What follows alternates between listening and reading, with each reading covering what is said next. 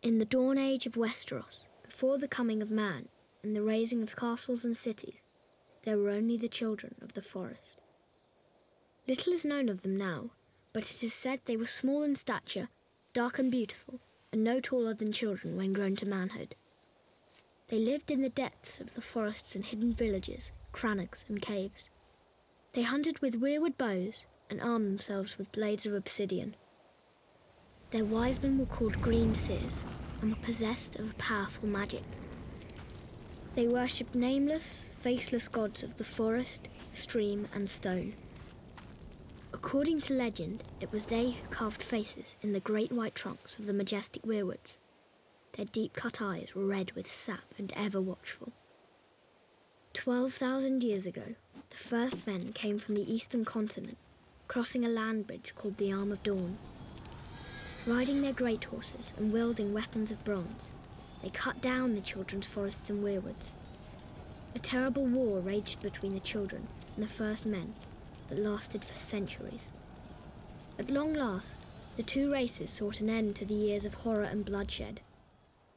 They met on a small isle in the centre of a great lake called the God's Eye. It was there they forged the pact.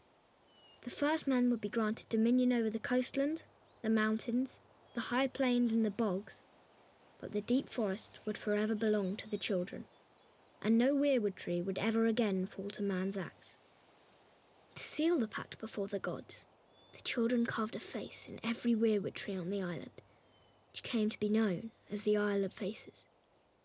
But the pact could not withstand the coming of the Andals, a race of tall, fair-haired warriors.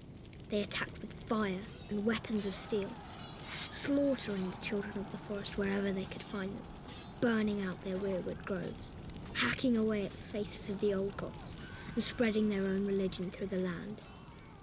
Centuries of war followed, and the Andals conquered every kingdom in Westeros, save one, the North. The kings of winter were able to withstand the Andal invasion, and descendants of the first men dwell there to this day and continue to worship the old gods. As for the children of the forest, those who survived the slaughter were said to have fled far north and have not been seen again. Most assume they're long dead, and some don't believe they ever existed. They live on only through song and legend, and in the faces of the weirwood trees.